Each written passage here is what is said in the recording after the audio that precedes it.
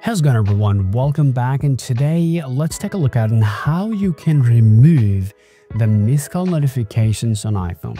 If you see, well, you are being stuck with a bunch of missed call notifications on your iPhone and you can't even get away from your phone, then here is how you can do it. The first things, which is pretty obvious, you can see I got like 13 missed call notifications popping up my phone, which is the red dot right here.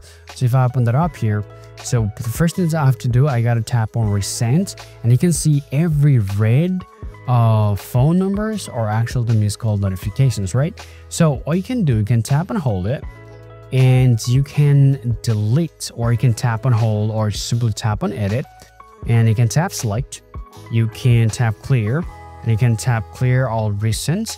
And what this will do, you can see if I go to my control panel, it's still there. Let me remove it.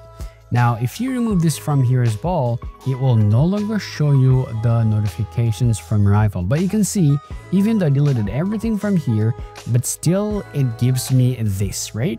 The 13 call. So if I now go to the voicemail, you can see these are actually coming from my voicemail.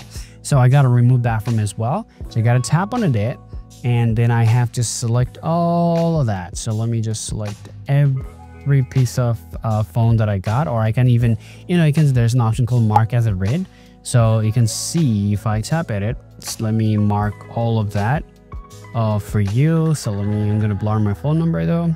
Yeah, if I tap mark as read, if I get out of here, you can see now the thing is that missed call notification has gone from the app as well, because red dot is no longer showing me here. Also, you can do one more thing. You can go to the Apple ID from your settings, tap iCloud, tap see all.